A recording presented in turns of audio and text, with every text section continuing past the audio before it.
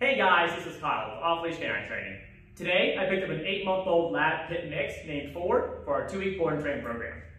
It's only the problem to us because they wanted to be better walking on the leash, A, by distractions, but they also don't want it picking up random morsels of food they find on the ground.